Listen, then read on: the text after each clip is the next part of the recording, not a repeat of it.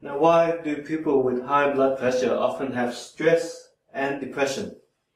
Now, we talked before how depression and stress can cause high blood pressure, and high blood pressure can in turn cause stress and depression. So it's a cycle that can feed itself and it can get out of control. When you have high blood pressure, there are a lot of things that are not going well in your life. You may be suffering from severe medical problems, you may be having relationship problems, you may be having financial problems that all lead to depression and stress. And stress and depression in turn lead to higher blood pressure.